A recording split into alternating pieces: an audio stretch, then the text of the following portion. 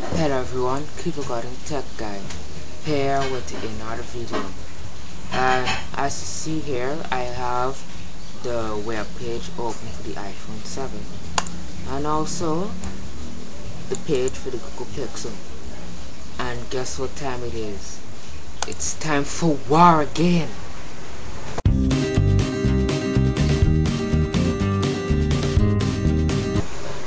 Yes, today I'm gonna be doing a iPhone 7 versus Google Pixel specs, so that's what this video is about. So let's start off with the iPhone 7. Now, we already know the description of the iPhone 7. It has water resistance, first time in history for Apple. It comes with a slightly better display, a better speaker, and also a slightly better camera. And there are new designs on both the iPhone 7 and 7 Plus, but I'm focusing on the 7 of itself, not the iPhone 7 Plus. But anyways, yes, comes in two new colors, jet black, finishes splash resistant, water resistant, and a new home button.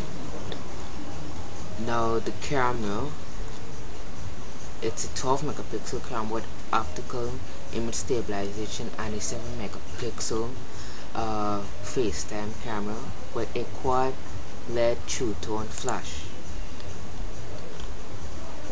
and it comes with an f1.8 aperture and a 6-element lens to make better, more crisper photos, well, at least some nice natural looking photos. And this is some of the photos they have featured here. But in this photo you can see the aperture does not do too well, but the focus is more on the sign, but the pit is just come out too dark here. I mean, it doesn't look all that natural in certain lighting conditions, especially in dark, but in fair light conditions it looks pretty natural. And also this one here, it looks pretty fairly light. Okay, now this, okay, that's probably like the worst photo. I mean, you can hardly see the person's face. The photo is supposed to focus on the person's face, I mean, unless the bottom one side your face, but the aperture is not too well. But at least it tries to make the photos look a bit natural, but the camera could do better in certain conditions. It does very good in daylight, does fairly well in this condition, and in light modes.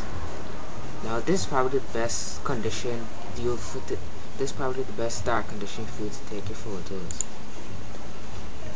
and so on and so on. And that's with the camera.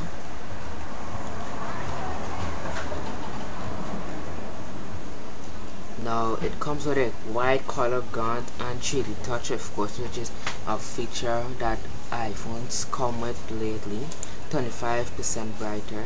Yes, a Retina HD display. Retina HD display is very nice, but it's a 4.7-inch display. But you might not get so much out of it, but at least the pixels will be fairly well with the iPhone 7.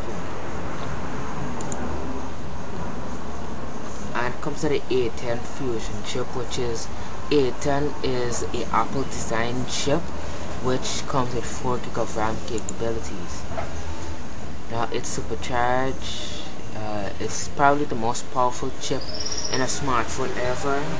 Well, I would not say it's the most powerful chip in a smartphone ever, because there are some phones that I would have seen that have 6 GB of RAM on a hexa-core processor, not a quad core. So it's not the best, but it's the best on an iPhone. Now the audio is fairly well. It comes with 2 blasting speakers, one to the front and one to the bottom. And of course it comes with Wi-Fi and cellular support, and it runs on iOS 10, which is probably one of the best softwares we have today compared to Android Nougat. Well, we'll have to know about that. And now let's head over to the Google Pixel. Now the Google Pixel focus is on camera and software. That's what I would say it's about. But anyways, and what about Google Pixel? It comes with it's VR ready. It's Google Daydream VR ready, so you can experience Google Daydream with this phone. And this is probably the best phone right now to have with Google Daydream experience. Now it comes with Google Assistant built in. It's Google's new AI that you can access from any device that has Google Assistant. For example, the Google Home and your Chromecast. Now it's the highest ranked camera in a smartphone ever. The Google Pixel camera has more capabilities. Now this is with the Pixel HDR Plus, which looks more natural than the iPhone 7. This is with the lens blur. This is with panorama. This is with photosphere. Photosphere is probably the best looking one. And this is with the Pixel Smart Burst. Now it's a 12.3 megapixel camera, unlike the iPhone 7, which is only 12 megapixels with a wide angle, but it's 12 megapixels with a large 1/55 and a f2.0 aperture. Now f2.0 aperture brings out brighter photos than the f1.8. And for all Pixel owners, you have unlimited storage, which I also said, in Google Photos, where it be backed up in 4K videos, HD, whatever, all backed up in its original quality. And it features Google Duo and Google Allo. And it's an experience by Google. It comes with a seamless glass aluminum metal body, which gives you some protection. And both the iPhone 7 and Google Pixel comes with different dimensions, and they both have their unique designs. So design won't be a war over here.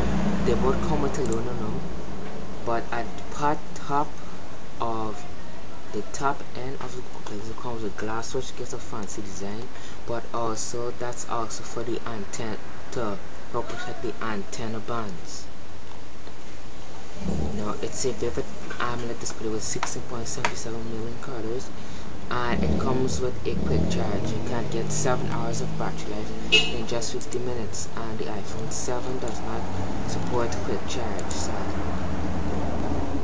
And you can switch in 3 simple steps, and Apple has the methods of switching also. And you can make it just with some very special cases with the Google Pixel Live cases, and it's built for VR. And Google Pixel is a 5-inch display, and it comes with some very special colors. It has quite black. Quite black is would probably rival the matte black with the jet black on the iPhone 7, and it comes with very silver and really blue. Now very silver is a basic silver, but really blue is probably the latest color. So jet black and matte black versus really blue and quite black. But for me, I would go with the really blue. And it's exclusive on Verizon for the Google Pixel, but you can get it unlocked when you pre-order from Google Store, Best Buy, and Project Fee. The iPhone 7 comes unlocked also, and it also features with some other networks, I guess. And so that is it with the Google Pixel. Yes, Google Pixel versus the iPhone 7. And you can tell me what you think about these two phones in the comments. It's a choice for you if you want simplicity or if you want more extendability. Android is based on extendability, and Apple has been using the iPhone series or iOS for simplicity. But these two are really great phones. But I'd like to add one more thing to the Google Pixel that the iPhone 7 does not have. It has a headphone jack. Yes. So that's it. Signing out.